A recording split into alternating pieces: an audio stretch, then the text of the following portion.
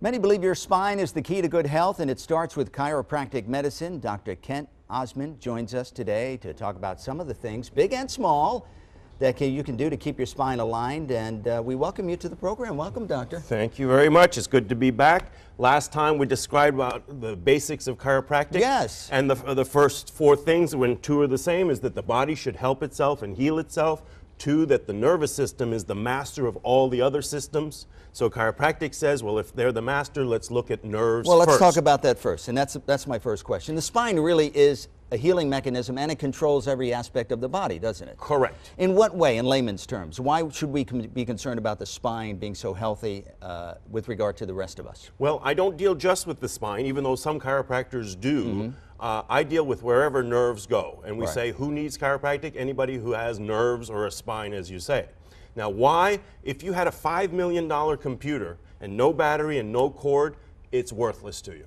So same with the electrical system of the body. If the nerves are not flowing through a section or a subluxation, then that part of the body is not working as well. That is interesting. You also talk about structure versus function. What is that about? Well, in biology and science and chemistry, which is my first degree in chemistry, structure affects function. For example, if you had oval tires on your car, it's not going to work the same as if they were round. Pretty soon you're going to have a rattling trunk. You know, these are wonderful analogies because you can make sense of what it is you're exactly talking about. So it's so important that everything be aligned, but people look at chiropractic sometimes and they say, well, I don't really need that. They call you, you know, back crackers and so on. But it really is an important area of medicine because, as you mentioned, if you don't have proper flow through the spine, then you're really not aligned. Correct, and you keep using the word medicine. We prefer not to use that in chiropractic. Why? Because we're not using a medicine. We believe that the body has all that it needs within itself.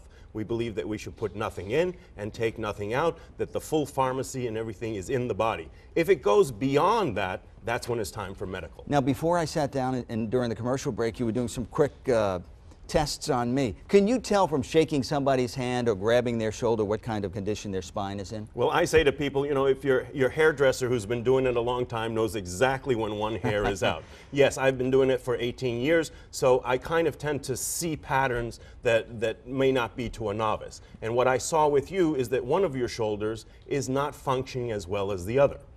Not aligned. Not aligned. So let's look at the shoulder blade. You brought your skeleton with you. Yes, which is Mr. great. Calcium again.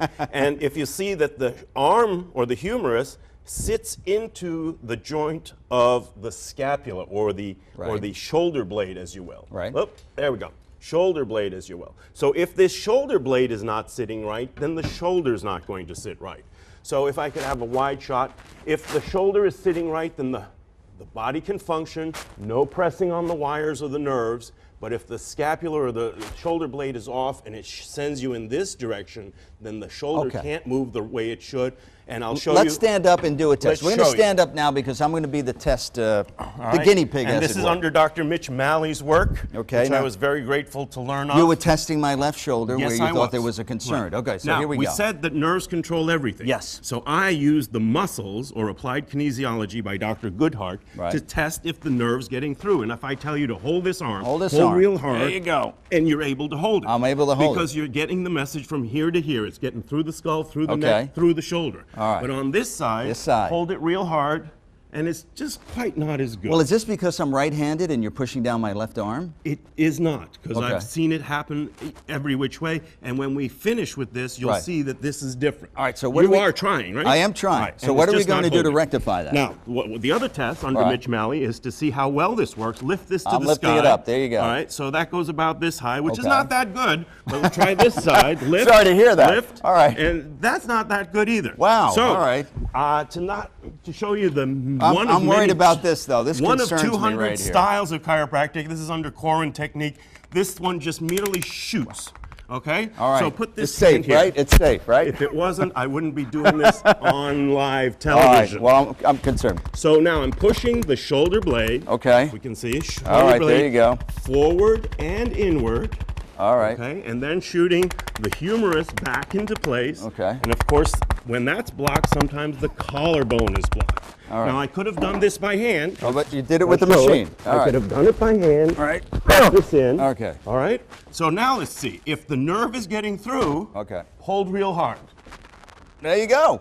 Very good. Now try it over here. Here we Lift go. up. I'm higher. Little better than that side. Maybe after the show we'll fix the other side Can I too. get the machine? Are you selling this? No, we can't. It's FDA approved and only doctors can have it. All right, let's I don't think you can hurt yourself with it, but... Let's sit down for a moment. Let's talk about how folks can find out from chiropractic medicine where they should go. You know, should they... Well, let me first talk about We have a this. minute, though. Yeah, 1 should minute. we go regularly? Let me talk about this. You didn't know you had a problem. No, I did not. So, as I said in the dental model, if you have a cavity and don't know it, Right.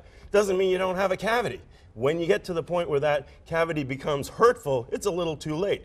So chiropractors can catch things before they happen, that this won't lead to a frozen shoulder later. So it's important to have regular chiropractic examinations and not just go once a year and say, I'm set, because things happen, obviously. You fall, you trip, you twitch your back. Or you pick up luggage. Or you pick up luggage or something like that. Or you miss a step and something gets ajar. And as long as something is not aligned well, the nerve can't get through well, that part of the body is not going to work as well and start to strain. And later, you'll get to feel the pain. So how many times would you recommend that somebody go to a chiropractor to have proper spine health and make sure that everything's aligned? That's a great question, but that's an individual basis and based on chiropractic styles. For me, I get adjusted every week, but that's not feasible for most people. Some people come every 2 weeks, every 3 weeks, every 4 weeks. I say, or every season. I say, or every time you change your batteries on your smoke detector, or every New Year's at least. We have run out of time, Dr. Osman. Very Thank good. you so much. A pleasure. And next time, we'll do the low back and the neck. My left arm is feeling better already.